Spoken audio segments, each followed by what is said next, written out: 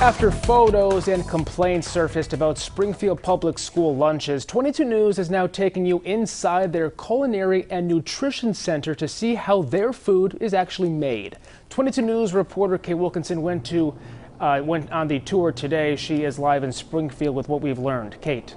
The student engagement manager said that they are conducting an investigation. They're trying to figure out exactly when those photos were taken. In the meantime, they're conducting additional spot checks.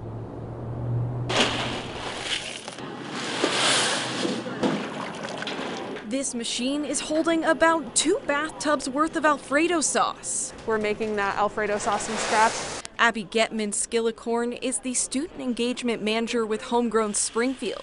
She showed us around the city's culinary nutrition center after these photos were sent into our newsroom, including this pizza.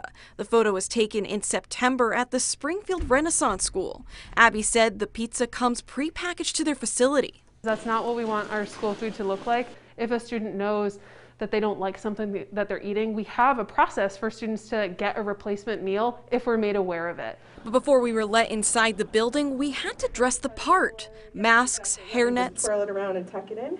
Coats, and booties over our shoes. All precautions, we're told, are taken to make sure everything remains as clean as possible. Abby took us into where they package their meals. Barbecue nachos.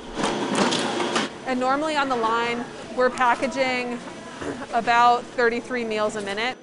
During the pandemic, packaged meals were the bread and butter for the Springfield Public School system. But now, starting this week, they've actually been able to start serving meals once again in the cafeteria.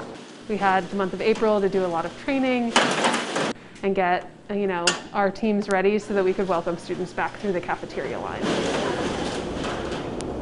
The facility has also received new equipment. They're going to be able to make Hot Pockets, empanadas, as well as turnovers. They're hoping that they can be able to start serving those up to students sometime this fall.